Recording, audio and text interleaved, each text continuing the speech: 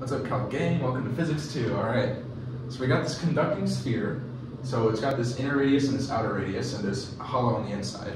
And there's a charge in the center that's plus q. But the entire outside of the sphere is charged with negative 3q. And there's a whole lot of stuff we need to find, basically. I think there's G parts to this question. So G parts, let's get started on that. Okay, so part 1, it wants us to derive the expression for the field in terms of distance r from the center origin where radius is less than a. So we're looking in this area here, basically from the center all the way out to the inside of the sphere. What is the electric field, right? Let's find an equation for that. So we're going to be using Gauss's law.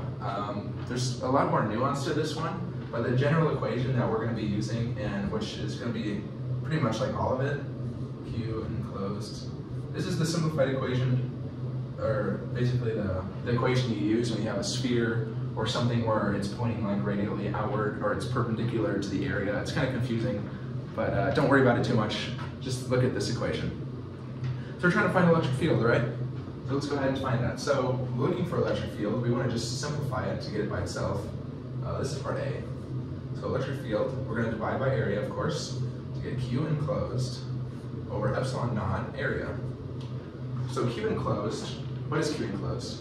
Well, Q enclosed, of course, is the charge enclosed in our area.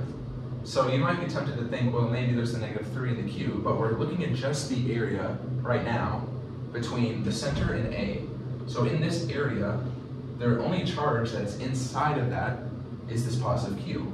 So this Q is going to be just positive Q. Don't get it too confused. So this is just positive Q. That's the charge. So epsilon naught is just a constant, of course, but area, we need to find the area of that area, right?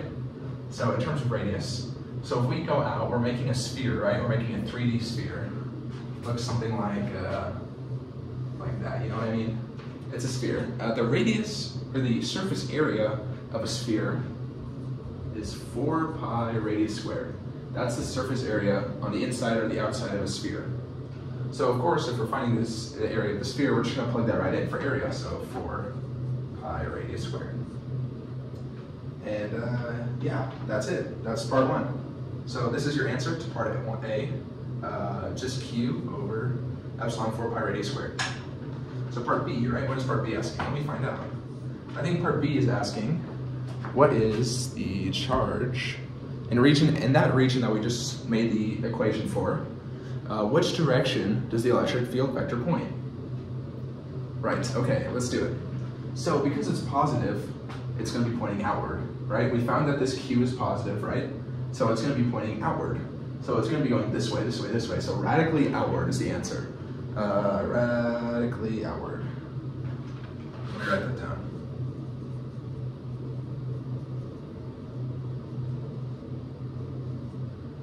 Outward. Yep. All right, let's go C. C is asking, so now we're in the region between A and B, right? We're in this sphere. We're in the metal part of the sphere.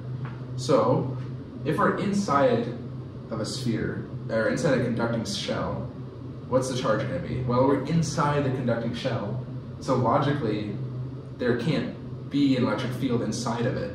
So simply E is just equal to 0 inside of the conducting shell. So there we go. That's part C. Pretty simple.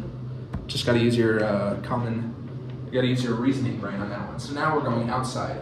Now we're looking at the radius is greater than B. So we're going to be in this area outside of the sphere. Let's go ahead and do that. So we're using the same equation. Let's just start here. E is equal to Q enclosed over epsilon naught area. So area is going to be the same. We're finding it's still a sphere, but Q enclosed is going to be different this time. Because now, when we were looking at the inside, just to radius A, the only enclosed charge was this positive Q. But now once we're out here, we have the entire conducting shell of negative 3Q. So simply, if you want to do that, you're just going to add them up together. So it's going to be this positive Q minus 3Q is your Q enclosed. Then again, epsilon naught, 4 pi radius squared is the inside. So to simplify this, this becomes a negative 2 on the top, and the negative 2 is going to cancel out, or it's going to have an interaction with this 4. What's going to end up happening is you're going to get E is equal to negative q over epsilon naught 2 pi radius squared.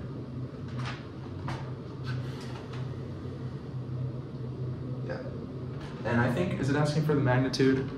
For the magnitude, so if you want to find the magnitude, of course magnitude is just not negative, so E is equal to, the magnitude of E is just q over epsilon naught 2 pi radius squared. So you don't input a negative answer, you might get the wrong thing. So if you got a wrong thing there, just make it positive and you'll do good.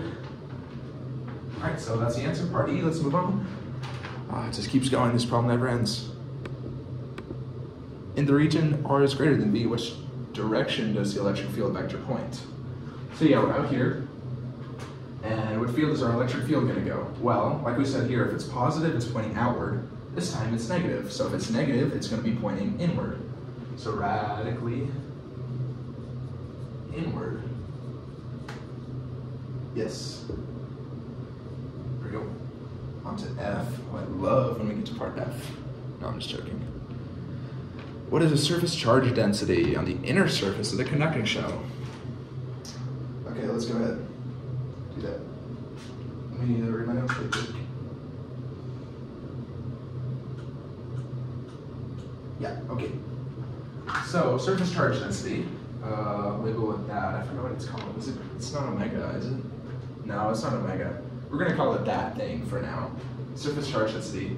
Surface charge density is the charge you have over the area that it's in. So, our surface charge density on the inside, what's it going to be? Well, our charge on the inside, well, it's a positive, right? But it's pointing to the inner circle. And because charge goes positive to negative, if it's positive here, it's going to be negative on the shell. So Q is going to be a negative Q. Negative Q. And we said area again for a sphere is 4 pi radius squared. Right? So negative P over 4 pi radius squared. But our radius, we know, because it's on the inner surface of the conducting shell, it's going to be, radius is going to be equal to A. So this R just becomes an A. So your equation is 4 pi, or negative Q over 4 pi area, or A squared. Just like that. And G, what is G asking for? It's too much, it's just too much.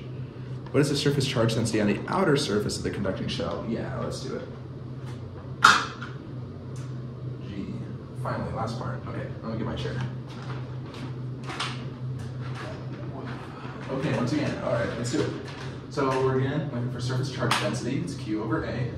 We know A is going to be the same, but Q on the outside, like we said earlier, is going to be all of it enclosed. So it's going to be the positive Q minus the 3Q. So here is going to be equal to negative 3Q plus the 1Q plus the Q over 4 pi radius squared. If you simplify this, it becomes negative 2 over 4 pi radius squared, which just becomes negative Q over 2 pi radius squared. But because we're on the outside, right? On this outer surface, right? On the outer surface, our radius is not just radius, our radius is B because it's exactly at the radius B. We know that number, or we know that is a constant or whatever. So here we go, Q over, negative Q over 2 pi B squared. That's G. Yeah, so this is a pretty thorough question, right? It really just asks everything you need to know about this problem. So if you're able to do this, you're kind of on a good track, right? You're going to be able to keep moving on with the laws and do pretty good, right? So yeah, if you need any help, feel free to watch more of my videos, and I'll see you next time, guys.